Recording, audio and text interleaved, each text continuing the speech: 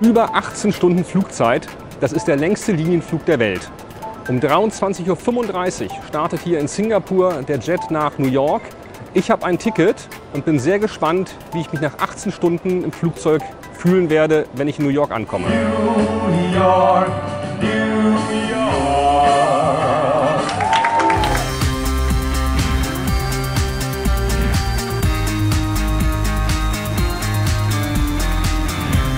We're going to fly the first of our very new ultra-long-range version of the A350-900. This A350-900 has modified fuel tanks, and with this modification we can uplift up to 165,000 litres. We expect to be able to do 16,700 kilometers non-stop on this aeroplane.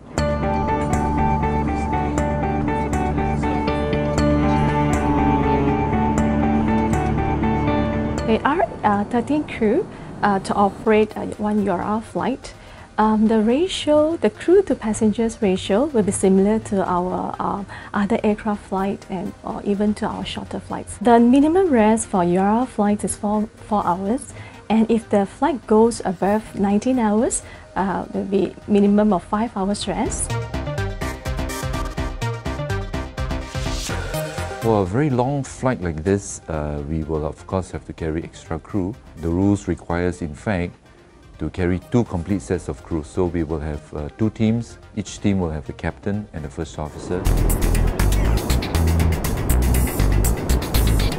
The route that we will take actually is a very interesting story, because New York is directly across the earth from Singapore. So in theory, if you were to fly north all the way over the North Pole, come down south, and that will be New York. We can either fly left via the Middle East, via Europe, or we can fly right via the Pacific, North America, or we can go over the pole. So there are three possible routes.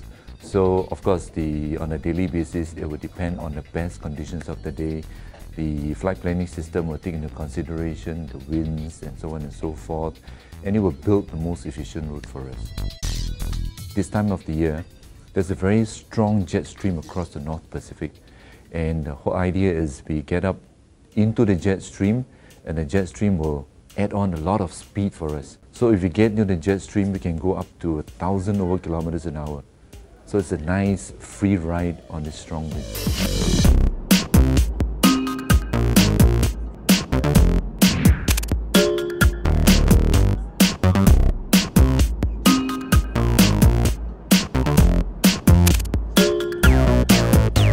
Well, actually, they'll get food at least 3 times, and even they can ask for some snacky items as well. So it's a continuous eating. If they wanted to continuously eat, they could.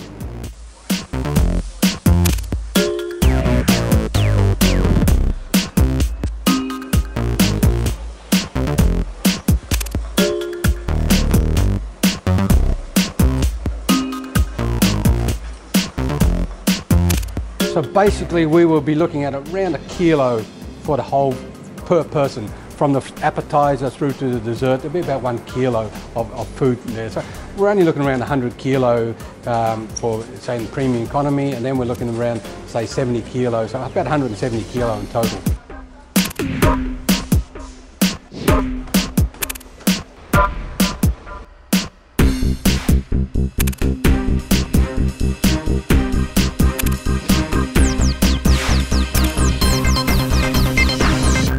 Wir sind im Dunkeln losgeflogen, es war eine ganz kurze Tagphase, jetzt fliegen wir wieder über Nordamerika durch die Nacht. Ich habe 6,5 Stunden schlafen können, tief und fest, fühle mich eigentlich noch relativ gut, weiß nur noch nicht wirklich, wie ich jetzt die nächsten 5 Stunden hier sinnvoll im Flugzeug verbringen soll.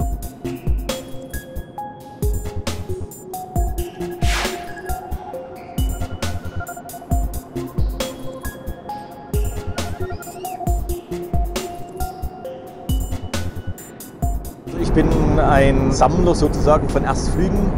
Das fing vor 11 Jahren jetzt mittlerweile an. Einige von unseren Mitstreitern sind auf allen A380 Erstflügen mit den verschiedenen Airlines dabei gewesen. Ich habe es nur zu 8 von 10 geschafft. Me and my other travel friend that we have coming to a agreement that we will do every single inaugural on the A380. Ich bin überrascht, ich hätte es mir schon mal vorgestellt. Ja, die Zeit schlägt man am besten tot mit Schlafen, Fernsehen gucken und Essen. Genau, ja. So gehen die 18 Stunden relativ schnell um. Die Premium Economy Klasse ist eigentlich überraschend bequem und groß. Wir hatten am Anfang ein bisschen Angst, dass es wirklich nur eine reine Economy ist und es dann wirklich anstrengend sein kann. If I can, be a part of something historic in aviation, I'm always there. For me, as a passionate flyer, somebody who loves planes, who loves aviation, it's not boring for me at all. 18 hours flew by. I only slept for about 3 or 4 hours of it, and the rest flew by. I pretty much live on planes, so it just feels like home right now. I could do a return flight.